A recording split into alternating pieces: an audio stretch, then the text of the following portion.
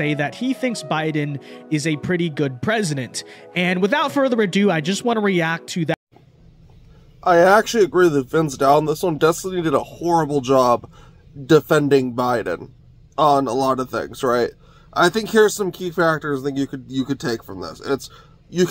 One, when you're transferring from one main source of energy to the other, you want to make sure, like, economic downturn is going to happen, right? It's just bound to, right? So with Biden going towards a more green energy independent side of things, right, you're going to have economic turmoil because the main source of energy used around the world as of today in 2024 is oil, petroleum, fossil fuels, right?